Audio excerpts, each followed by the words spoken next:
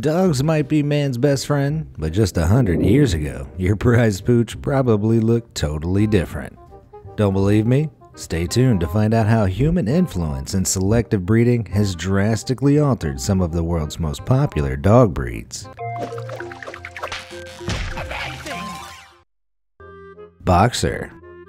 This loyal breed is a descendant of the now extinct German Bullenbeiser, which was a mix of Mastiff, Bulldog, and possibly even Great Dane or Terrier. Earliest boxers were initially used for bull baiting until the practice became illegal in 1835, when they became butchers' helpers by controlling cattle in slaughterhouses. The modern boxer was also developed as an attempt to revive the Bullenbeiser when dog shows became popular in the 1800s, as people favored its distinct features. As you can see here, early boxers had pointed ears and longer snouts, compared to the shorter face, more upturned muzzle, and floppier ears we're familiar with today. One possible explanation is known as domestication syndrome, which refers to the way dogs have lost their wolf-like primal features like pointed ears and elongated snout simply through lack of necessity in domestic environments. Unfortunately, this shortened snout is also the cause of some serious breathing problems, which means the boxer is prone to overheating, limiting its physical capabilities. This comparison also highlights a trend of cropping boxers' ears to remain pointed, which was wrongly thought to prevent risk of infection and is now illegal in many European countries. The Bull Terrier.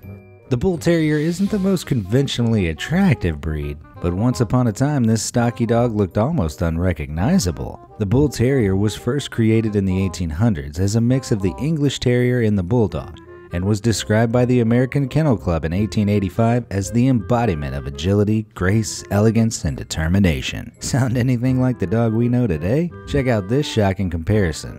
At best, the dog on the left looks like a very distant cousin of the one pictured on the right. The Bull Terrier originally had a slim, curved body and a chiseled nose, and it stayed that way until dogfighting became more popular and they were selectively bred to become stockier and more flat-headed for combat. Years of genetic alteration has now created an almost football-shaped head, which can sometimes cause serious health problems due to having too many teeth inside their enlarged jaws. If that wasn't bad enough, this breed also typically suffers from mental deficiencies such as a tendency to compulsively chase their own tails.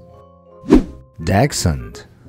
Better known as the sausage dog or weenie dog due to their elongated bodies, this breed can be traced back to 15th century Germany, where they were first created to sniff out badgers and other burrow-dwelling animals with their short-legged build. This photograph shows just how different the Dachshund looked in 1915, with legs and a neck which were more proportionate to their overall size, compared to the deliberately stunted legs of today's Dachshunds. As their population dwindled during World War I, they were also bred with dogs imported to the USA, and as a result their chests became more jutted and their backs more flattened, setting a new standard for generally lower abdomens. Despite making them more attractive to buyers, this compact build also put the Dachshund at risk of invertebral disc disease, which can sometimes lead to paralysis. Basset Hound.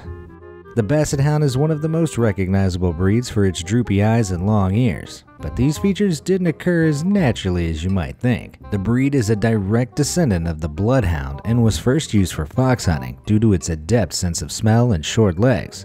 But after being presented at a Paris dog show in 1863, there was a shift to focus more on its appearance. As you can see here, early Basset Hounds once stood proud and alert, but through selective breeding, their legs gradually became more curved and stunted, possibly as a result of an extra copy of a specific gene producing growth protein. By identifying droopy eyes and long ears as the breed's winning features and choosing to enhance them, the modern Basset Hound is now also prone to a whole slew of new problems, including ear infections and dermatitis and excess skin folds. Saluki.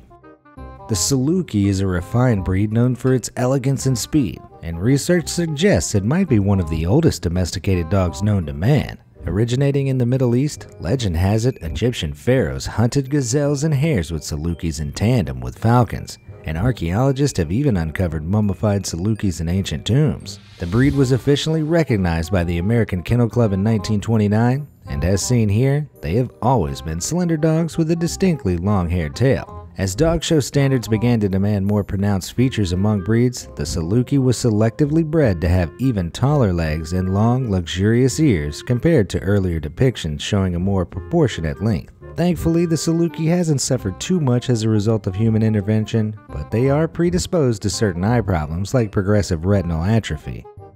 Saint Bernard. The gentle yet strong Saint Bernard has adventurous origins. After being founded in 980 AD, by Saint Bernard de Menthon, they were first bred by monks by crossing the ancient Tibetan Mastiff with the Great Dane. Saint Bernards were originally used by the Hospice, a refuge for travelers through the dangerous Alpine Pass between Switzerland and Italy, and worked as rescue dogs during avalanches. As they traded in their working days for top spots and pedigree dog shows, the early Saint Bernard, pictured here in 1915 with a short coat and long snout, was replaced by a more popular long-haired variety with a short, upturned muzzle. As a result, this popular breed is now a mere shadow of the dog it once was. With a broader skull and a steeper angle between the nose and forehead, the modern Saint Bernard is prone to various problems including atropion, a folding outward of the eyelid rim. West Highland Terrier.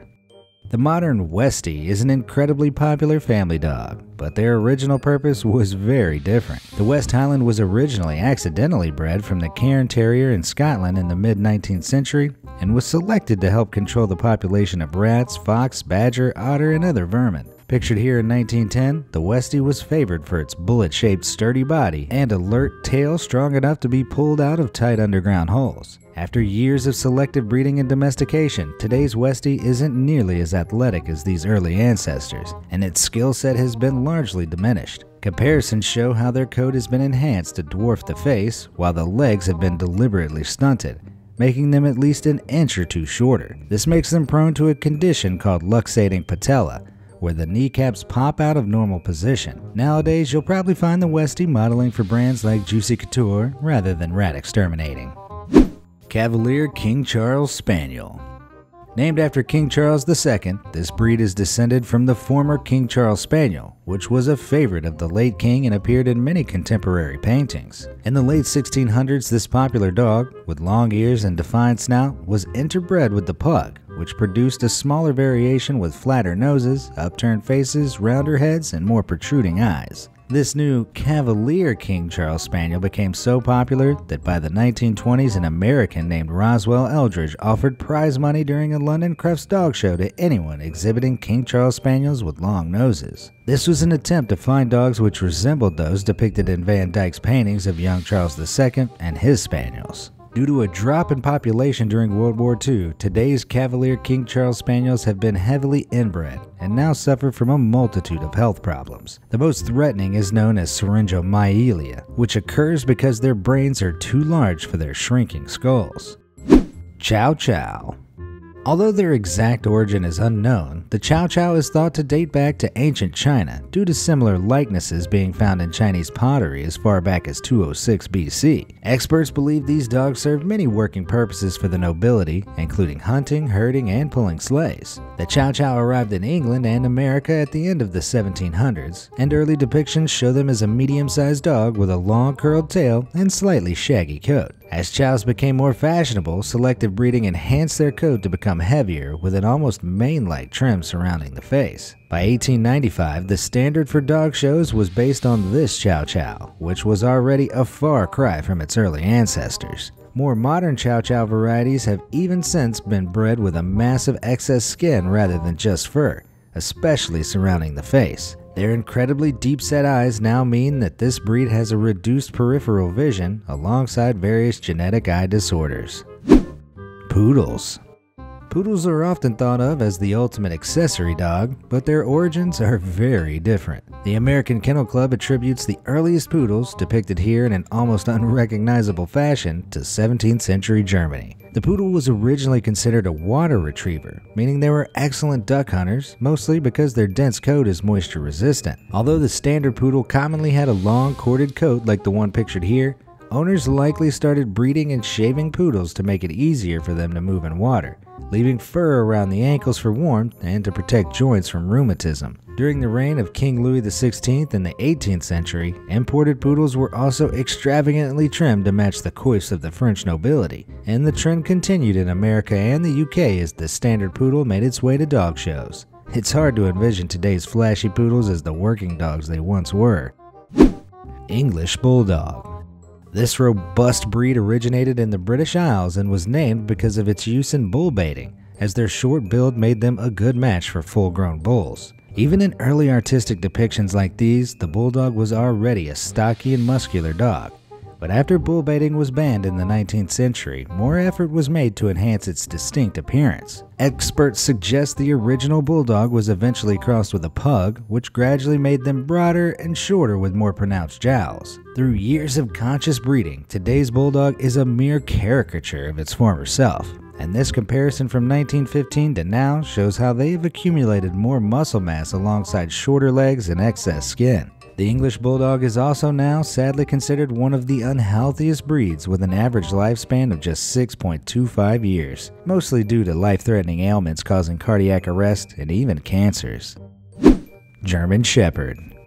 The German Shepherd is one of the world's most common breeds, but subtle changes over time have distorted it from what it once was. After originating in Germany in the 1800s as efficient sheep herders, the breed, famed for its obedient nature and intelligence, was later welcomed in America and the UK and was first recognized by the American Kennel Club in 1908. The standard German Shepherd, like the one pictured here in 1915, was considered a medium-sized dog weighing around 55 pounds with a deep chest, straight back, and strong legs. Today, the typical German Shepherd is some 30 pounds heavier, weighing around 85 pounds, with a barrel chest and a worryingly sloped back. Experts suggest this feature was wrongly introduced by governing breed authorities as a standard in dog shows and soon became the norm. This, combined with significantly less physical exercise within a domesticated setting, is now cause for concern, as their permanently angular stance can often lead to hip dysplasia, meaning the leg bones don't fit properly into the hip socket.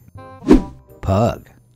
The pug is one of the most instantly recognizable dogs around, and it might be one of the oldest too. Researchers speculate that the pug originated before 400 BC, descending either from the Asian short-haired Pekingese or as another crossbreed. Early depictions in art like this 1745 portrait by William Hogarth barely resembles the dog we know today.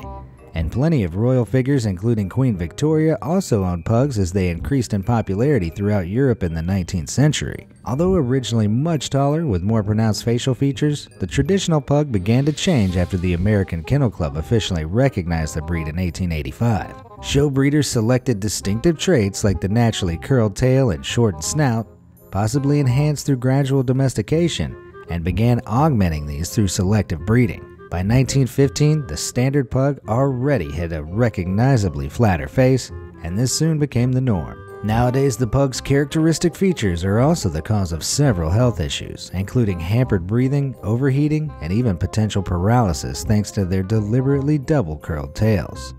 Which of these changes shocked you the most, and do you prefer the way any of these breeds used to look? Let me know in the comments below, and thanks for watching.